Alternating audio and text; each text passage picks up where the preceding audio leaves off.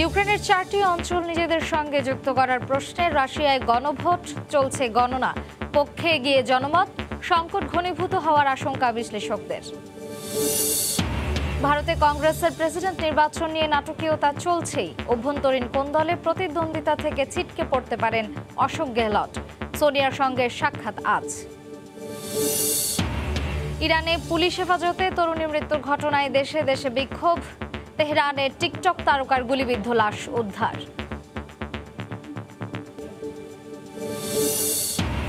Saudi আরবের নতুন প্রধানমন্ত্রী হলেন যুবরাজ মোহাম্মদ বিন সালমান। রাজকীয় আদেশ জারি বাদশাহ সালমান বিন আব্দুল আজিজের।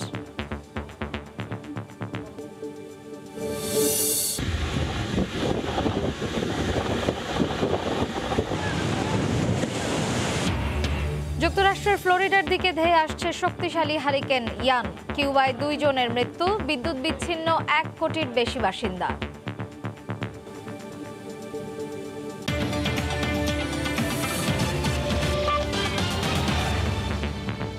আন্তর্জাতিক সময়ের সঙ্গে আছে আমি মার্জিয়া শ্রেয়া। ইউক্রেনের 4টি অঞ্চল নিজেদের সঙ্গে যুক্ত করার প্রশ্নে রাশিয়ায় গণভোট শেষে চলছে গণনা। ব্যাপক সংখ্যাগরিষ্ঠতা অর্জনের দাবি করে মস্কো বলছে আরও অন্তত 15% ভূখণ্ড হতে যাচ্ছে রাশিয়ার। তবে গণভোটকে প্রহসন আখ্যা দিয়েছে ইউক্রেন ও পশ্চিমা মিত্ররা। জাতিসংঘে নিন্দা প্রস্তাব আনার ঘোষণা দিয়েছে যুক্তরাষ্ট্র। এই অবস্থায় চলমান সংকট ঘনীভূত হওয়ার আশঙ্কা করছেন বিশ্লেষকরা।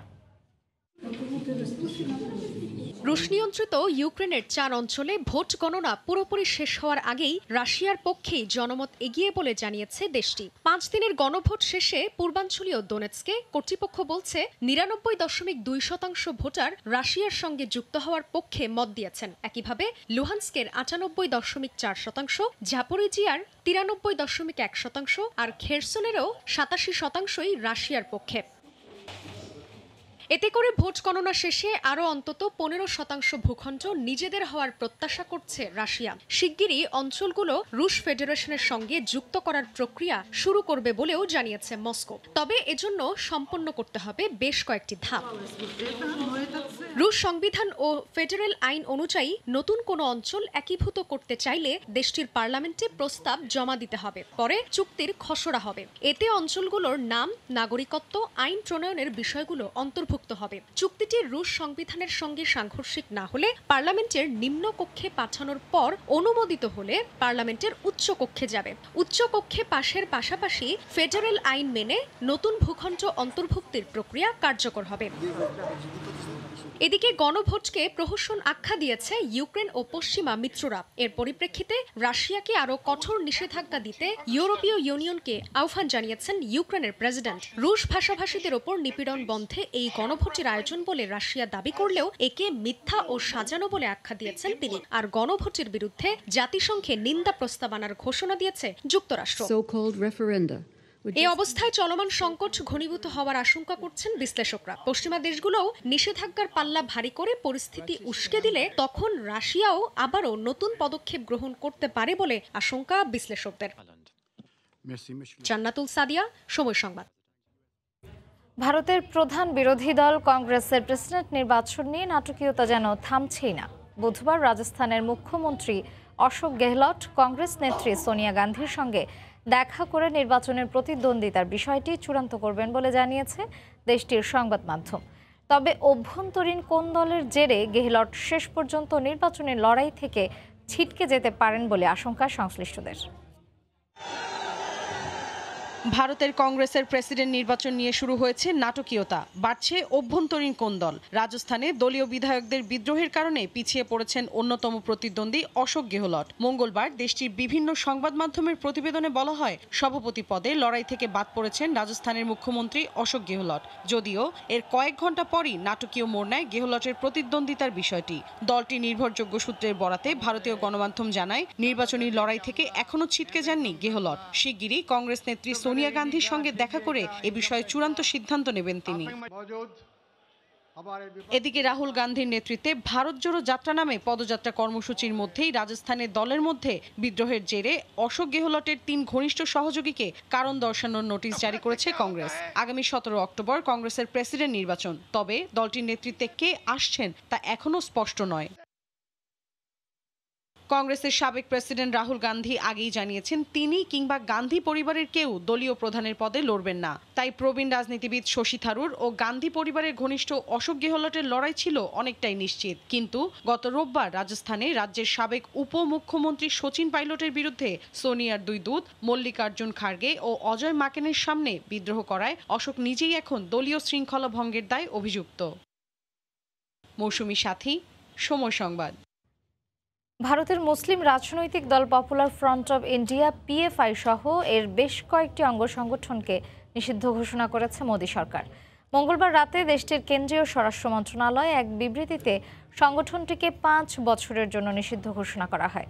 দেশের নিরাপত্তা ও জামায়াতুল মুজাহিদিন বাংলাদেশ জেএমবি ও ইসলামিক স্টেট বা আইএস এর সঙ্গেও ঘনিষ্ঠ সম্পর্ক থাকায় এই সিদ্ধান্ত বলে বিবৃতিতে দাবি করা হয়েছে। গত এক সপ্তাহে 2 দফা ভারতের ইসলামী সংগঠন পপুলার ফ্রন্ট অফ ইন্ডিয়া বা পিএফআই এর বিভিন্ন অফিস ও নেতাকর্মীর বাড়িতে তল্লাশি চালায় কেন্দ্রীয় তদন্ত সংস্থা। বন্ধ করে দেওয়া হয় সংগঠনটির বিভিন্ন ব্যাংকের হিসাব, উদ্ধার করা হয় কোটি কোটি টাকা ও বহু গুরুত্বপূর্ণ নথি, আটক করা হয় কয়েকশো সদস্যকে। সবশেষ সোমবার একযোগে 8টি রাজ্যে সংগঠনটির বিরুদ্ধে চালানো হয় সাঁড়াশি অভিযান। চিরুনি অভিযানের পর পিএফআইকে নিষিদ্ধ ঘোষণা করল বিজেপি সরকার। মঙ্গলবার রাতে ভারতের কেন্দ্রীয় স্বরাষ্ট্র মন্ত্রণালয় এক বিবৃতিতে পিএফআই সহ এর অন্যান্য শাখা সংগঠনগুলোকেও 5 বছরের জন্য নিষিদ্ধ ঘোষণা করা হয়। এর মধ্যে রয়েছে রিহ্যাভ India foundation, campus front of India, all India ইমামস council, national confederation of human Rights Organization, national women's front, empower India foundation. Modi সরকারের দাবি, ভারতের নিষিদ্ধ সংগঠন স্টুডেন্ট ইসলামিক মুভমেন্ট অফ ইন্ডিয়ার সঙ্গে পিএফআই এর ঘনিষ্ঠ সম্পর্ক রয়েছে। এছাড়া জামাতুল মুজাহিদিন বাংলাদেশ জেএমবি ও ইসলামিক স্টেট বা আইএস এর সঙ্গেও ঘনিষ্ঠতা রয়েছে তাদের। দেশের সাম্প্রদায়িক অশান্তি সৃষ্টি ও সম্প্রীতি নষ্টের অভিযোগে বেশ কিছুদিন ধরেই পিএফআইকে নিষিদ্ধের দাবি জানিয়ে আসছিল কর্ণাটক, গুজরাট ও উত্তরপ্রদেশ সরকার। নাগরিকত্ব সংশোধন আইন, সিএএ ও এনআরসির বিরুদ্ধে আন্দোলন ও কর্ণাটক সরকার স্কুলে হিজাব নিষিদ্ধ করায় বিক্ষোভ শুরু হওয়ার পেছনে পিএফআই এর ইন্ধন ছিল বলে অভিযোগ ওঠে। রবিউল ইসলাম আওলাদ, সময় সংবাদ। ইরানে পুলিশি হেফাজতে তরুণের মৃত্যুর প্রতিবাদে বিশ্বের বিভিন্ন দেশে বিক্ষোভ অব্যাহত রয়েছে। নিজ মাথার চুল কেটে বোরকায় আগুন ধরিয়ে বিক্ষোভ করেন সিরীয় নারীরা। ইরানের দূতাবাসের সামনে শরীরে লাল রঙের রং লাগিয়ে ব্যতিক্রমী বিক্ষোভে অংশ নেন আর্জেন্টিনার সাধারণ মানুষ। একই দাবিতে গ্রিসের ইরানি দূতাবাসের সামনে বিক্ষোভ করলে বাধা দেয় নিরাপত্তা বাহিনী। এদিকে ইরানের টিকটক তারকার গুলিবিদ্ধ মরদেহ উদ্ধার করা হয়েছে। ইরানের বিক্ষোভকারীদের সঙ্গে সংহতি জানিয়ে মঙ্গলবার সিরিয়ার কামিশলি শহরে বিক্ষোভ করে হাজার হাজার মানুষ। মাথার চুল কেটে বোরখায় আগুন ধরিয়ে মাশা আমিনি হত্যার প্রতিবাদ জানান তারা। এ সময় ব্যানার ও প্ল্যাকার্ড হাতে হিজাব বিরোধী নানান স্লোগান দেন আন্দোলনকারীরা। একই প্রতিবাদে বিক্ষোভ হয়েছে গ্রিসেও। এদিন এথেন্সে ইরানি দূতাবাসের সামনে জড়ো হয়ে নারীর স্বাধীনতা ও নিরাপত্তার দাবিতে নানা স্লোগান দেন আন্দোলনকারীরা। বিক্ষোভকারীদের বাধা দেয় পুলিশ। আন্দোলনকারীদের ছত্রভঙ্গ করতে টিয়ার গ্যাস ছোড়ে নিরাপত্তা বাহিনী। মুহূর্তেই রণক্ষেত্রে পরিণত হয় পুরো এলাকা। ইরানের বিক্ষোভকারীদের প্রতি সংহতি জানিয়ে আন্দোলন হয়েছে আর্জেন্টিনায়। রাজধানী বুয়েন্স আয়ার্সে ইরানের দূতাবাসের সামনে দাঁড়িয়ে প্ল্যাকার্ড হাতে মাশার মৃত্যুর প্রতিবাদ জানান শত শত মানুষ। বিক্ষোভ হয়েছে যুক্তরাষ্ট্রেও। দেশটির বিভিন্ন শহরে নিজের চুল কেটে হিজাব পরিয়ে প্রতিবাদ জানান শত শত নারী। এদিকে মাশার মৃত্যুতে যখন উত্তাল পুরো ইরান, তখন হাদিস সাজাফি নামে টিকটক তারকার গুলিবিদ্ধ লাশ উদ্ধার করা হয়েছে। মাশা আমিনের মৃত্যুর প্রতিবাদে ওই নারী সামাজিক যোগাযোগ মাধ্যমে হিজাব ছাড়া খোলা চুল বাঁধার ভিডিও প্রকাশ করলে তা ভাইরাল হয়ে যায়। ইরানের চলমান বিক্ষোভে আন্দোলনকারীদের উপর দমনপীড়নে উদ্বেগ জানিয়েছে জাতিসংঘের মানবাধিকার বিষয়ক কমিশন। বিক্ষোভ বন্ধে সরকারকে সর্বোচ্চ সংযত হওয়ার আহ্বান জানিয়েছে সংস্থাটি। আফরিন মৌ, সময় সংবাদ। যুবরাজ মোহাম্মদ বিন সালমানকে সৌদি আরবের প্রধানমন্ত্রী হিসেবে নিযুক্ত করা হয়েছে। এক রাজকীয় আদেশে তাকে প্রধানমন্ত্রী হিসেবে নিয়োগ দেন বাদশাহ সালমান বিন আব্দুল আজিজ আল সৌদ। দেশটির গণমাধ্যম বলছে, শারীরিক অসুস্থতার কারণেই ধীরে ধীরে ক্ষমতা যুবরাজের হাতে দিচ্ছেন বাদশাহ সালমান। 2017 সালের জুন মাসে সৌদি আরবের সিংহাসনের পরবর্তী উত্তরসূরি হিসেবে মনোনীত হন যুবরাজ মোহাম্মদ বিন সালমান। এরপর থেকেই দেশটির নেতা হিসেবে বিবেচিত হয়ে আসছেন তিনি। এমনকি আনুষ্ঠানিকভাবে দায়িত্ব না পেলেও যুবরাজ সালমানই হয়ে উঠেছেন সৌদি আরবের মুকুটহীন বাদশাহ। সৌদি আরবে আসা বিদেশি নেতাদের স্বাগত জানানোর পাশাপাশি বিভিন্ন আঞ্চলিক বা জোটের সম্মেলনে নেতৃত্ব দান সবই করছেন যুবরাজ সালমান। এবার দায়িত্বটা আরো বেড়ে গেল তার। মঙ্গলবার যুবরাজ মোহাম্মদ বিন সালমানকে সৌদি আরবের প্রধানমন্ত্রী হিসেবে নিযুক্ত করেছেন বাদশাহ সালমান। দেশটির রাষ্ট্রীয় গণমাধ্যম জানায় এ বিষয়ে একটি রাজকীয় আদেশও জারি করা হয়েছে। তবে যুবরাজ প্রধানমন্ত্রী হলেও মন্ত্রিসভার প্রধান হিসেবে নিজের দায়িত্ব পালন করে যাবেন বাদশাহ। হঠাৎ করেই এই নিয়োগ কেন সে বিষয়ে কিছু জানা যায়নি। সৌদি গণমাধ্যম বলছে দীর্ঘদিন ধরেই শারীরিক নানা জটিলতায় আড়ালে আছেন 86 বছর বয়সী বাদশাহ সালমান। রাজপরিবার শাসিত দেশটির পদাধিকার বলেই বাদশাহ নিজেই মন্ত্রিসভার প্রধান ও প্রধানমন্ত্রীর দায়িত্ব সামলেছেন। ধীরে ধীরে দায়িত্বভার যুবরাজের হাতে হস্তান্তর করছেন তিনি। রাহানুল রানা, সময় সংবাদ। কিউবা উপকূলে তাণ্ডব চালানোর পর যুক্তরাষ্ট্রের ফ্লোরিডা উপকূলের দিকে ধেয়ে আসছে শক্তিশালী হারিকেন ইয়ান। স্থানীয় সময় বুধবার বিকেলে ঘন্টায় প্রায় 195 কিলোমিটার গতিবেগে আঘাত হানতে পারে ক্যাটাগরি 3 মাত্রার হারিকেনটি। ইয়ানের প্রভাবে এরই মধ্যে ফ্লোরিডার বিভিন্ন শহরে ঝোড়ো হাওয়া ও ভারী বৃষ্টিপাত অব্যাহত রয়েছে। এর আগে মঙ্গলবার কিউবার পশ্চিম উপকূলে আঘাত হানে হারিকেন ইয়ান। এতে এখন পর্যন্ত অন্তত 2 জনের মৃত্যুর খবর পাওয়া গেছে। বিদ্যুৎ বিচ্ছিন্ন হয়ে পড়েছে দেশটির 1 কোটিরও বেশি বাসিন্দা। স্থানীয় সময় মঙ্গলবার সকালে কিউবার পশ্চিম উপকূলে আঘাত হানে ক্যাটাগরি 3 মাত্রার শক্তিশালী হারিকেন ইয়ান। এ সময় বাতাসের গতিবেগ ছিল ঘন্টায় প্রায় 195 কিলোমিটার। হারিকেনের প্রভাবে উপকূলীয় এলাকায় ঝোড়ো বাতাস ও ভারী বৃষ্টিপাতের পাশাপাশি ব্যাপক জলোচ্ছ্বাস সৃষ্টি হয়। এতে এখন পর্যন্ত বেশ কয়েকজন হতাহত হওয়ার খবর পাওয়া গেছে। শুধু পশ্চিমাঞ্চল নয়, হারিকেন ইয়ান তাণ্ডব চালায় কিউবার রাজধানী হাভানা সহ দেশটির অন্যান্য প্রান্তেও। হারিকেনের প্রভাবে এরই মধ্যে ক্ষতিগ্রস্ত হয়েছে কয়েক হাজার ঘরবাড়ি। বিদ্যুৎ বিচ্ছিন্ন হয়ে পড়েছেন দেশটির প্রায় 1 কোটি 10 লাখ বাসিন্দা। এতে পুরোপুরি অন্ধকারাচ্ছন্ন হয়ে পড়েছে গোটা কিউবা। এদিকে কিউবায় তাণ্ডব চালানোর পর হারিকেন ইয়ান অগ্রসর হচ্ছে যুক্তরাষ্ট্রের ফ্লোরিডা উপকূলের দিকে। বর্তমানে এটি মেক্সিকো সাগরে অবস্থান করছে বলে জানা গেছে। বুধবার স্থানীয় সময় বিকেল নাগাদ এটি ট্যাম্পা উপকূলে ঘন্টায় প্রায় 200 কিলোমিটার গতিবেগে আঘাত হানতে পারে বলে জানিয়েছে দেশটির আবহাওয়া বিভাগ। 1921 সালের পর এবারই প্রথম সরাসরি কোনো হারিকেন আঘাত হানতে যাচ্ছে ট্যাম্পা উপকূলে। হারিকেনের প্রভাবে উপকূলের পাশাপাশি ফ্লোরিডার বিভিন্ন শহরে প্রতিকূল আবহাওয়া বিরাজ করছে। হারিকেন মোকাবিলায় উপকূলীয় এলাকায় ব্যাপক প্রস্তুতি নেওয়ার কথা জানিয়েছে ফ্লোরিডা প্রশাসন। এরই মধ্যে উপকূলীয় এলাকা থেকে সরিয়ে নেওয়া হয়েছে কয়েক লাখ বাসিন্দাকে। জারি করা হয়েছে সর্বোচ্চ সতর্কতা। অন্যয় কর্মকার, সময় সংবাদ। যুক্তরাষ্ট্রের ভার্জিনিয়াতে পরিবারের সঙ্গে জন্মদিন উদযাপন করেছেন প্রধানমন্ত্রী শেখ হাসিনা। স্থানীয় সময় মঙ্গলবার রাত 12টা 1 মিনিটে ছেলে সজীব ওয়াজেদ জয়ের বাসায় পারিবারিক আবহে নিজের 76তম জন্মদিনের কেক কাটেন শেখ হাসিনা। এদিকে দলীয় প্রধানের জন্মদিনে যুক্তরাষ্ট্র আওয়ামী লীগ ও সহযোগী সংগঠনের ছিল নানা আয়োজন। ভার্জিনিয়া থেকে হাসানুজ্জামান সাকির রিপোর্ট। জাতিসংঘ সাধারণ পরিষদের 77তম অধিবেশনে যোগদান শেষে স্থানীয় সময় মঙ্গলবার রাত 12টা 1 মিনিটে জন্মদিনের কেক কাটেন শেখ হাসিনা। ছেলে সজীব ওয়াজেদ জয়ের বাসায় শেখ হাসিনা যখন কেক কাটছিলেন তখন ভার্জিনিয়ায় একটি হোটেলে যুক্তরাষ্ট্র আওয়ামী লীগ ও সহযোগী বিভিন্ন সংগঠন এবং মেরিল্যান্ড, ভার্জিনিয়া ও মেট্রো ওয়াশিংটনের দলীয় নেতাকর্মীরা ছিলেন উৎসব মুখর।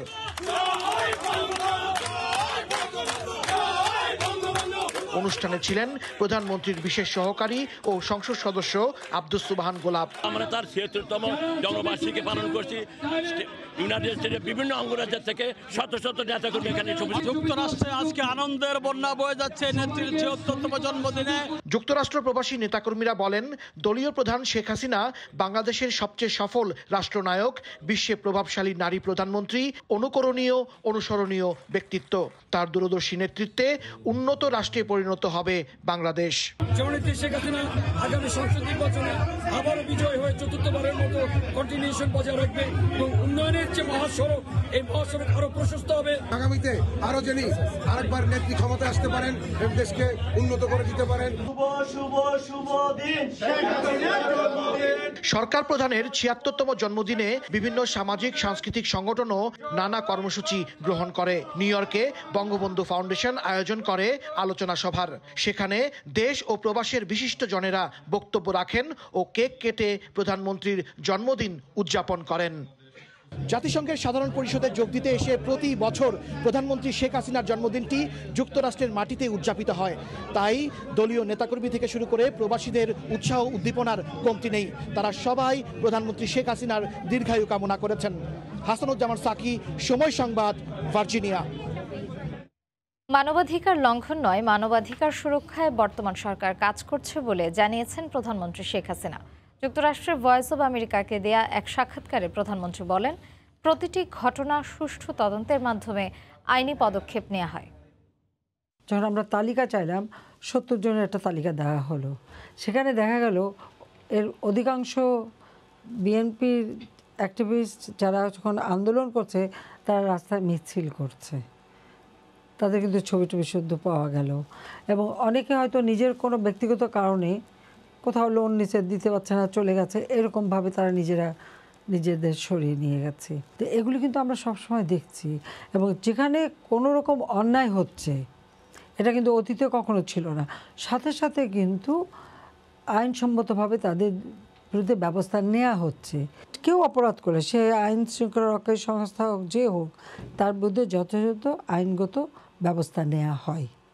কারণ মানবাধিকার লঙ্ঘন না, আমরা মানবাধিকার সংরক্ষণ করেছি। টকশো প্রোগ্রামটা তো খুব বেশি কথা হয় ওখানে। তারা সারাদিন কথা বলে টলে যত রকমের সরকারকে গালি দেওয়া, সমালোচনা করা, প্রত্যেকটা কাজে সত্য মিথ্যা যে যেভাবে পাচ্ছে বলে যাচ্ছে। এখন সব কথা বলার পর কেউ যদি বলে যে আমাকে কথা বলতে দিল না, তার কি জবাব আছে? বুর্কিনা ফাসোর উত্তরাঞ্চলে সেনাবাহিনীর গাড়িবহরে সশস্ত্র গোষ্ঠীর অতর্কিত হামলায় অন্তত ১১ জন নিহত হয়েছেন। ২০ সেনাসহ আহত হয়েছেন অন্তত ২৮ জন। নিখোঁজ রয়েছেন ৫০ বেসামরিক নাগরিক। কর্তৃপক্ষ জানায়, সোমবার সৌম অঞ্চলে এ ঘটনা ঘটে। এ সময় গাড়িবহরে ১৫০ সেনা সদস্য ছিল বলে জানা গেছে। সেনা সদস্যরা স্থানীয়দের মাঝে প্রয়োজনীয় সরঞ্জামাদি পৌঁছানোর সময় হামলা চালায় সশস্ত্র গোষ্ঠী।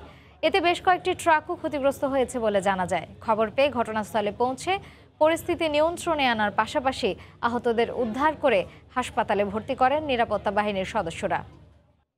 রাশিয়ার দুটি গ্যাস পাইপলাইনে রহস্যজনক ছিদ্র দেখা দিয়েছে। বাল্টিক সাগরের নিচে ওই দুটি পাইপলাইনের অন্তত ৩টি স্থানে এই ছিদ্র দেখা দিয়েছে বলে জানিয়েছে আন্তর্জাতিক গণমাধ্যম। এতে আবারও হুমকির মুখে পড়েছে রাশিয়া থেকে ইউরোপে গ্যাস সরবরাহ। এই ঘটনায় রাশিয়াকে দায়ী করে সন্ত্রাসী হামলা হিসেবে আখ্যা দিয়েছে ইউক্রেন। এরই মধ্যে তদন্ত শুরু করেছে ইউরোপীয় দেশগুলো। এদিকে নাশকতার বিষয়টি উড়িয়ে দিচ্ছে না মস্কো। মঙ্গলবার একদিনেই বাল্টিক সাগরে রাশিয়ার দুটি গ্যাস পাইপলাইন নর্থ স্ট্রিম 1 এবং নর্থ স্ট্রিম 2-র অন্তত 3টি স্থানে রহস্যজনক লিকেজ দেখা দেয়। এই ঘটনার পরপরই বিষয়টি নিয়ে ইউরোপ জুড়ে শুরু হয় তীব্র আলোচনা সমালোচনা। লিকেজের কারণ অনুসন্ধানে নামে ইউরোপের বেশ কয়েকটি দেশ। শুধু তাই নয়, একে নাশকতা হিসেবেও অভিহিত করে জার্মানি, নেদারল্যান্ডস, পোল্যান্ড সহ কয়েকটি দেশ। তবে এখনই একে নাশকতা হিসেবে দেখছে না ইউরোপীয় ইউনিয়ন। বিস্তারিত অনুসন্ধান ছাড়া এ বিষয়ে নিশ্চিত করে কিছু বলা সম্ভব নয় বলেও ইউরোপীয় কমিশনের পক্ষ থেকে জানানো হয়। এই মুহূর্তে গ্যাস পাইপলাইনের লিকেজের কারণ সম্পর্কে মন্তব্য করাটা ঠিক হবে না। জোটের সদস্যরা এরই মধ্যে বিষয়টি নিয়ে অবগত এবং তারা এরই মধ্যে এটি খতিয়ে দেখতে শুরু করেছে। সঠিক কারণ অনুসন্ধানে আমাদেরকে অপেক্ষা করতে হবে। আমরা সব পক্ষের সঙ্গে সার্বক্ষণিক যোগাযোগ অব্যাহত রেখে চলেছি।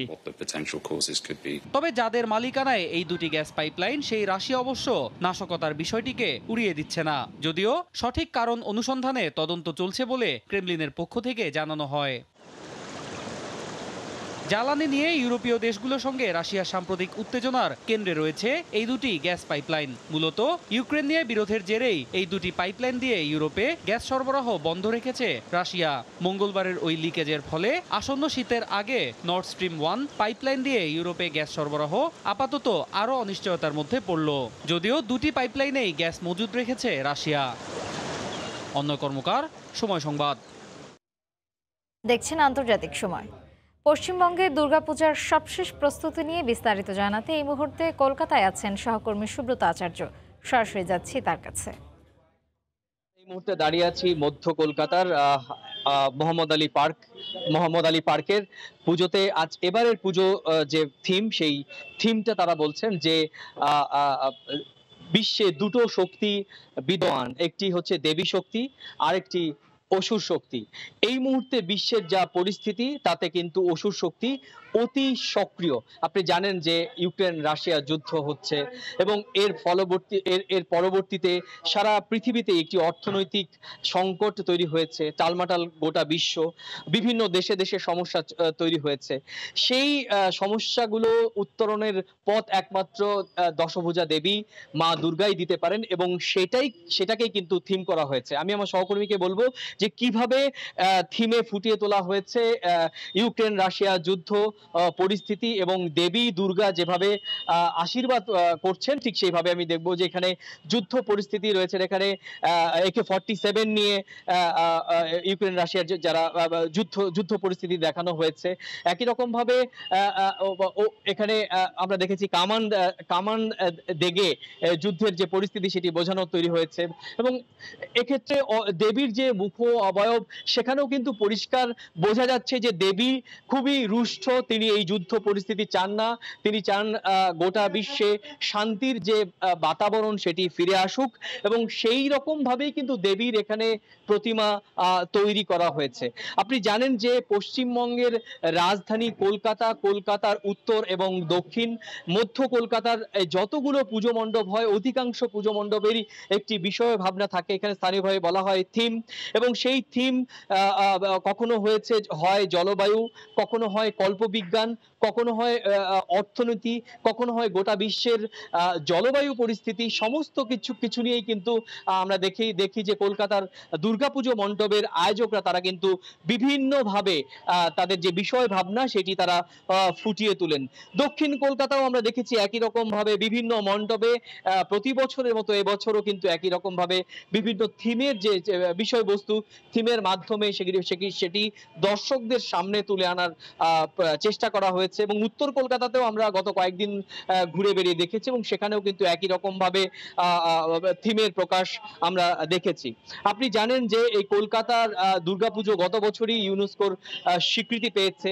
স্বভাবতভাবেই এবার কলকাতার দুর্গাপুজোর আয়োজক যারা রয়েছেন তাদের মধ্যে একটু বাড়তি উৎসাহ এবং উদ্দীপনা আমরা দেখেছি।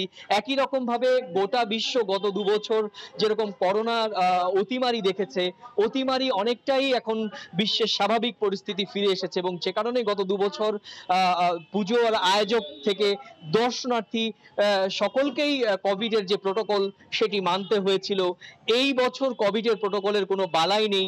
সে কারণেই আমরা দেখেছি যে একদিকে যেমন কলকাতা শহরকে কিন্তু হেরিটেজ অর্থাৎ ইউনেস্কোর যে দুর্গাপুজোর যে স্বীকৃতি সেটি যেমন কলকাতা শহরের দুর্গাপুজো পেয়েছে, অন্যদিকে গত 2 বছর পরপর করে যেরকম দর্শনার্থীরা কোভিডের কারণে তারা মণ্ডপমুখী হতে পারেননি অথবা মণ্ডপ থেকে তাদের কোনো মণ্ডপ থেকে 5 ফুট, কোনো মণ্ডপ থেকে 15 ফুট দূরে দাঁড়িয়ে দেবীকে দর্শন করতে হয়েছে।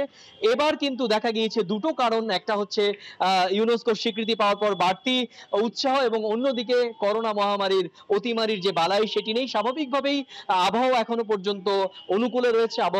আলিপুর আবহাওয়া দপ্তর থেকে বলছে যে খানিকটা গরমের যে প্রকোপ সেটি বাড়বে, তবে এখনো পর্যন্ত বৃষ্টি কিংবা নিম্নচাপ এখনো পর্যন্ত আলিপুর আবহাওয়া দপ্তর থেকে সেটি বলা হয়নি। তো সব মিলিয়ে উত্তর এবং দক্ষিণ কলকাতা, মধ্য কলকাতার পুজোর যে আয়োজনের সবশেষ প্রস্তুতি সেটি কিন্তু আমরা দেখেছি মণ্ডপে সেই ছবি কিন্তু এখন ফুটে উঠেছে। তো এই ছিল আমার কাছে উত্তর কলকাতার মোহাম্মদ আলী পার্কের পুজো মণ্ডপের সামনে থেকে দুর্গাপুজো সংক্রান্ত আমার কাছে থাকা সবশেষ খবর।